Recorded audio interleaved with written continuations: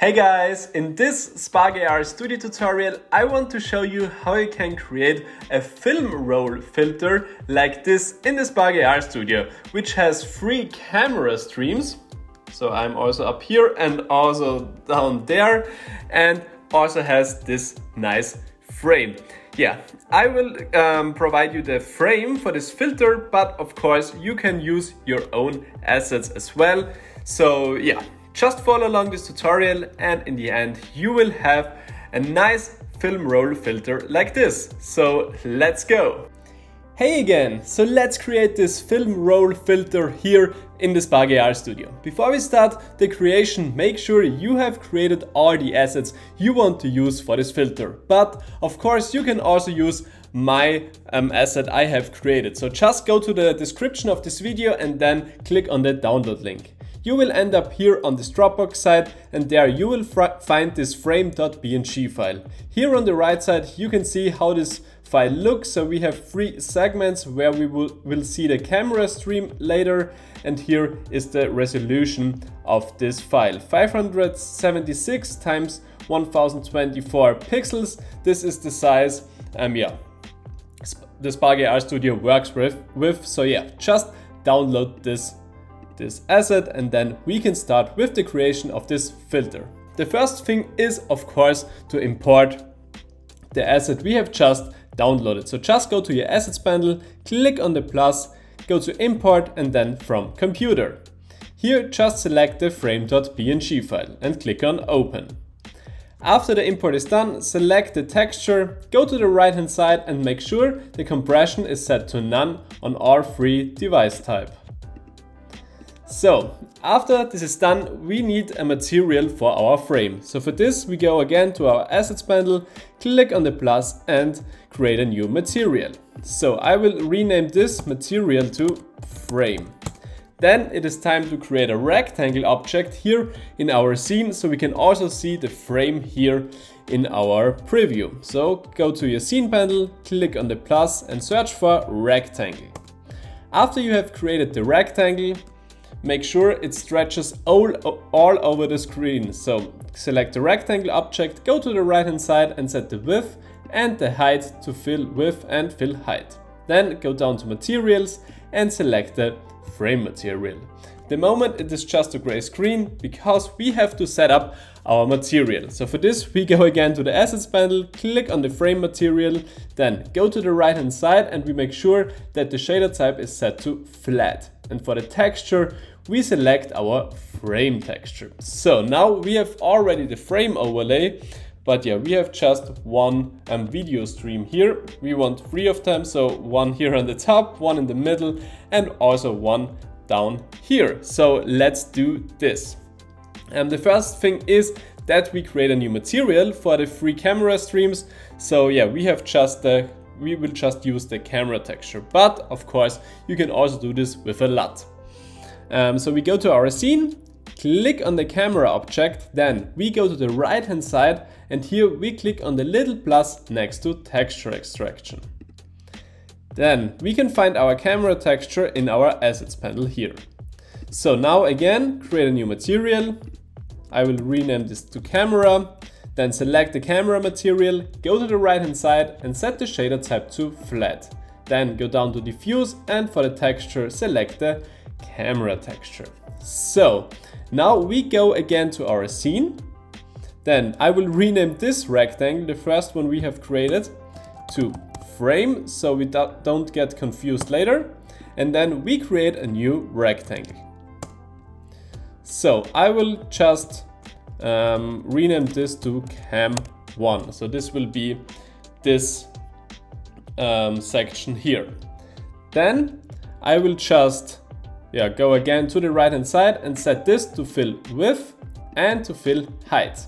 Then I will go down to materials and here I click on plus again and select the camera material. So now the frame is gone because our new rectangle is above our frame here at the layers. So just go to your scene and then drag and drop your cam above the frame layer, and then again the camera is behind the frame. So now when we change the mode of the viewport from edit 3D objects to edit 2D objects, we can already move around our cam layer, and we can already see that there are multiple camera streams, and we can do this wherever we want, but we will leave it in the middle right now and do it later, because we'll do the placement with drag and drop. We will program it in the patch editor, so we make sure that it looks the same on all device types. So now we need, of course, another camera stream. So we will just duplicate our cam1 rectangle. So just right click on the cam1 and then click on duplicate. And now we have also a cam2 rectangle. Just make sure the cam2 rectangle has also the camera material. So the next step we have to do is to extract the position properties of our two cam rectangles to the patch editor.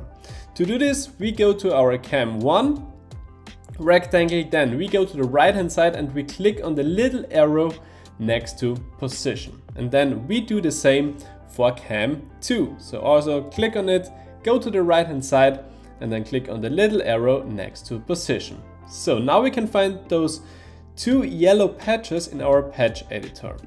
Now we need another patch, not from the add patch section, but we would need this from the device object in our scene. So for this, just drag and drop the device object from the scene to the patch editor. After we have done this, we will find this device patch here in the patch editor. So now we will do some programming so that the filter looks the same on all devices, because otherwise it could be that it is overlapping differently on the device types. So we will do this in the patch editor and not with the drag and drop feature here. So the first patch we would need is a divide patch. For the first input of the divide patch, we will use the screen size input of the output of the device, and for the second input we will use the screen scale output of the device patch. So now we will calculate the device resolution we can use later to move our objects. So the next patch we need is an unpack patch. So we will unpack this signal to our two vectors. So we have the two vectors separated. Now it is set to vector 3, but we would need it to vector 2. And now just connect the output of the divide patch with the value input of the unpack patch. So now we can play around with the X and the Y values of our device. So the next patch we need here is a divide patch.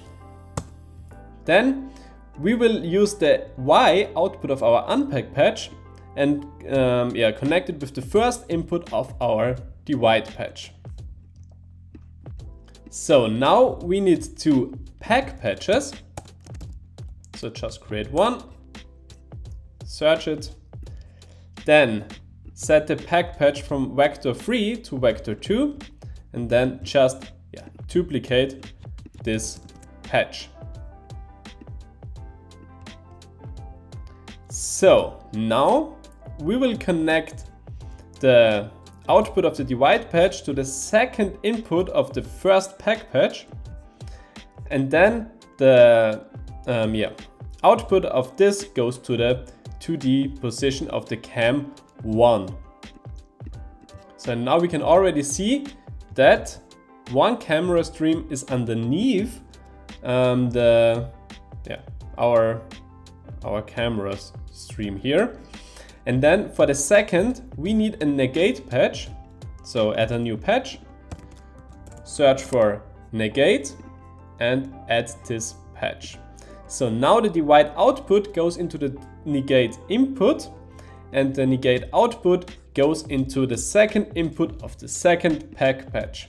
And then the cam2 gets the output of the pack patch gets connected with the cam2 patch. And now we can also see the second video stream here, but they are really far apart, so we have to make sure that they get closer to each other, and we can set this with the divide patch. And here, if you have a different scale of your frame, you can just play around as long it fits. So now when I change the second number of this divide patch, this input here, to let's say 1.2, the rectangles get closer to each other. So now there is a small gap left, but when I would set this to 1.3, it is already perfect, but it is a little bit too much,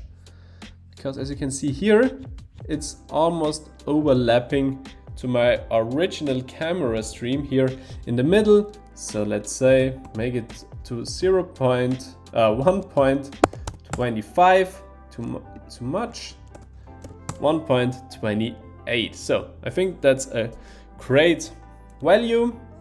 Yeah, if you have another frame you are using here, just make sure you set this value right. And now you have successfully created a film roll effect here in the Spark AR Studio. Now you can of course play around with LUTs you can use, you can do a crane overlay, you can do a light leak overlay. So just make the filter you want. I hope this tutorial was helpful for you. If yes, give it a thumbs up, and if you're new to this channel, it would be nice when you subscribe to it. So thanks for watching and see you in the next video. Bye!